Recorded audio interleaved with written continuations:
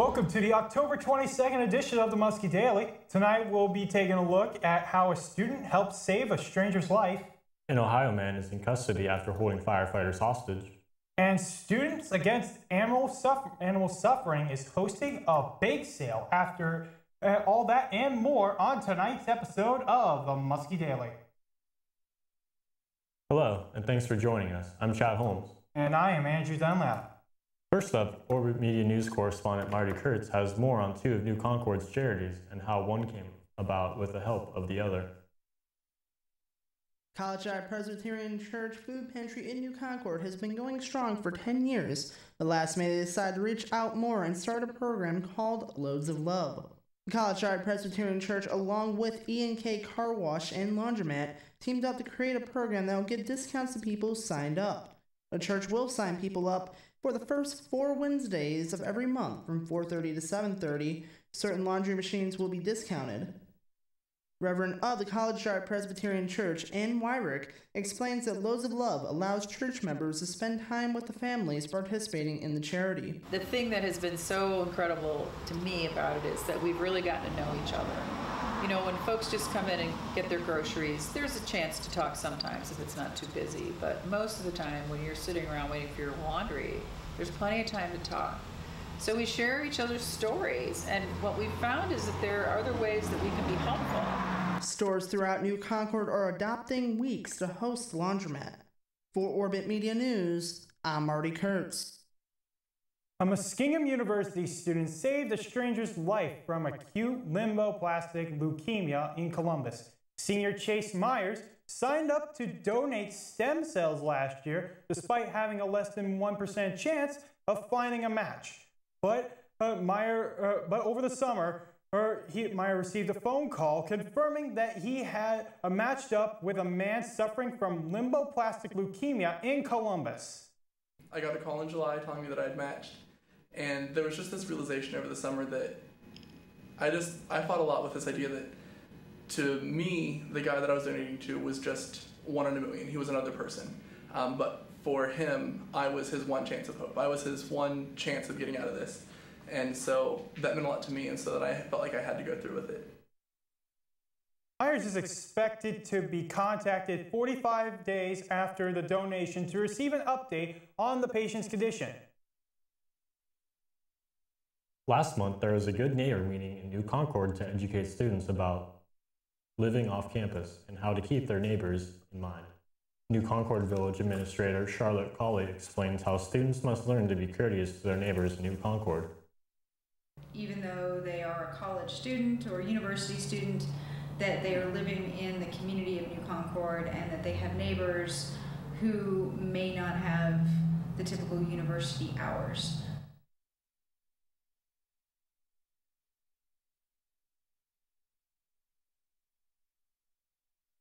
The Village Hall also continues to host a Good Neighbor meeting about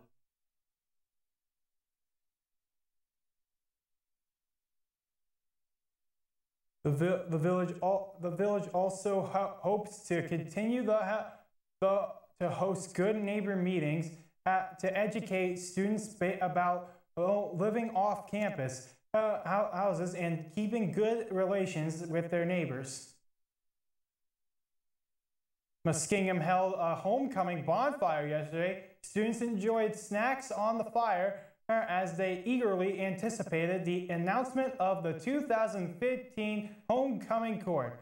Ann Steele attended the festivities, where she gave a speech saying, "It is the very greatest privilege I've ever had to be president of Muskingum University."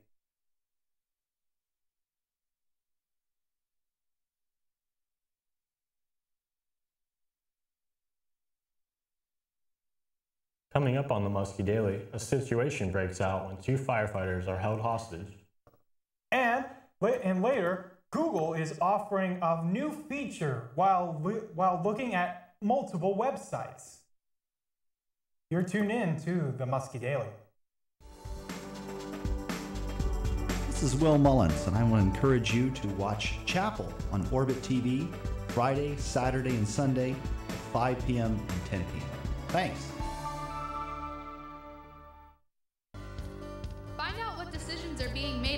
Senate that could affect your campus organization by tuning into Orbit TV on Tuesdays at 11 in the evening, and again on Wednesday through Sunday at 10 in the morning and 6 and 11 in the evening. An Ohio man is in custody after authorities say he held 2 firefighters hostage. The incident happened Wednesday night in South Amherst. Firefighters were called to Roy Griffith Jr.'s home to respond to reports of burning leaves. When they arrived, authorities say Griffith threatened the firefighters with a rifle and took them hostage. Police SWAT officers were able to get Griffith to surrender without incident. Griffith faces charges of kidnapping and felony assault.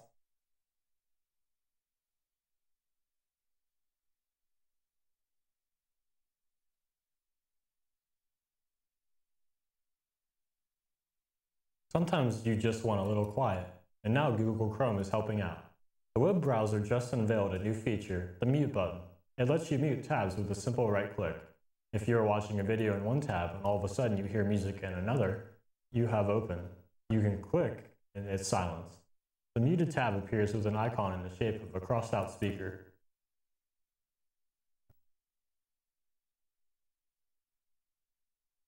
Thousands of Connecticut inmates may soon be able to take college courses in prison for free. The state's largest public college system is asking the federal government to use taxpayer money to help convicts get college credit. Roger Susan has the details. If you try and walk a mile in the community college student's shoes, you might have a hard time keeping pace. They seem to have one thing in common: hectic lives. I work 2 full-time jobs and I go to school full-time. I'm a construction worker and I go to school, and I really don't have much time for anything else. But the students we spoke with have very different opinions about a new proposal from the Connecticut State Colleges and Universities system that would allow inmates at 9 state prisons to take community college courses for free. Everybody makes mistakes, and like I said, education is for everybody. Everybody should have a fair everybody should just be able to have an education. I do think it's a good thing for people to get a higher education.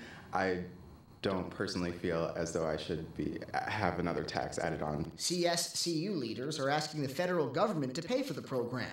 If the plan is approved, inmates would be able to enroll in job training courses and complete coursework on degree programs next fall. They have a problem funding people who want to go to college, who have hard means. And yet we're going to fund people who got themselves in their own jams. Education is power, and everybody has the right to education. CSCU President Marco Jakian made the proposal in a letter to the U.S. Department of Education. The State Department of Corrections has endorsed the idea. Now, federal legislators will decide whether Connecticut inmates can become community college students. It's pretty difficult, yeah, because, you have to come to school, but you also have a whole life outside of school.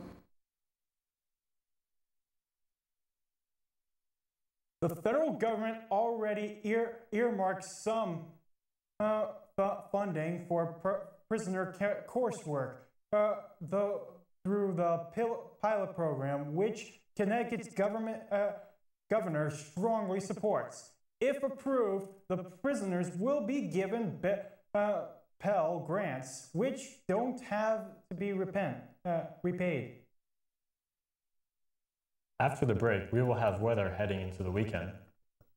Following up with that, after that, review some of the events that happened in sports this past week. So stay tuned. We have the music. We have the cameras.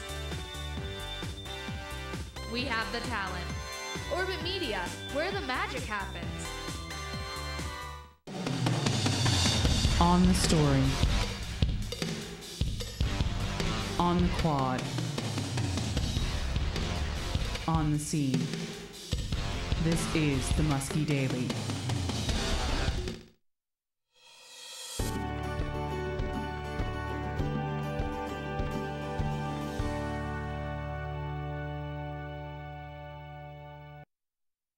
For tonight's forecast will be cloudy with a low of 44. And for tomorrow is predicted to be sunny with a high of 64. Tomorrow night will be partly cloudy with a low of 48. Now it's time to take a look at your extended forecast, and after that, stay tuned for the Muskie Sports Update.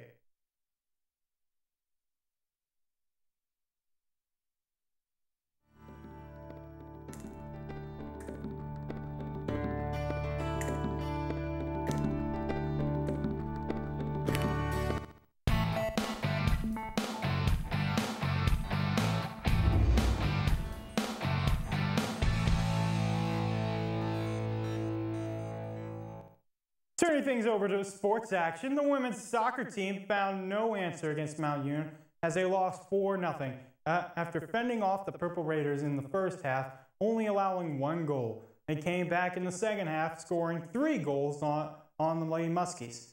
The girls could not get anything started on offense as they were kept from getting most shots off. 36 shots came from Mount Union. Liz Mitchell was able to get a career high in saves with 36 for the Muskies.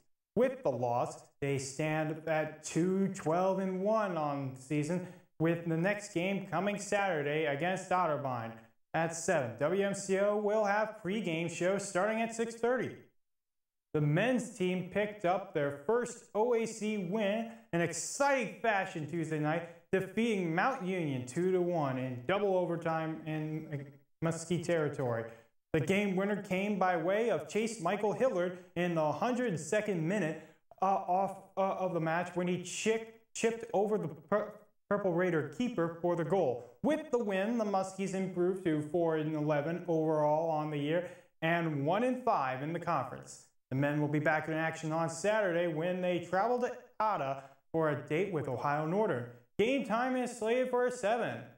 That is all the time we have for sports. Up next, we learn about the homecoming tailgate hosted by the Business Club and other events going on around New Concord. We have the music.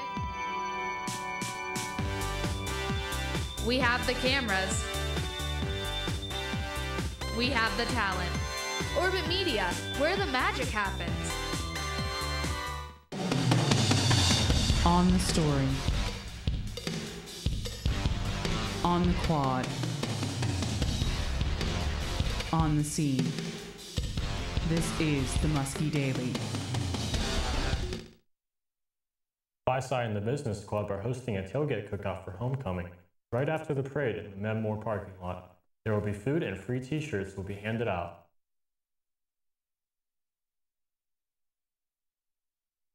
October 22nd.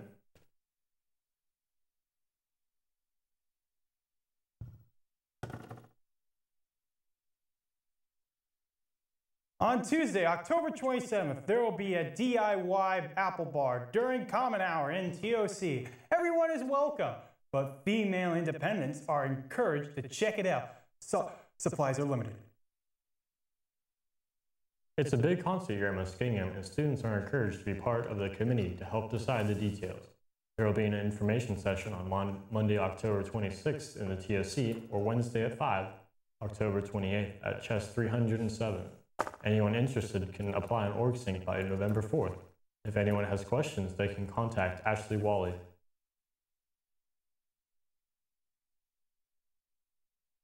That's all for the October 22nd edition of the Muskie Daily. To stay up to date on the local news, read tomorrow's copy of the Black and Magenta.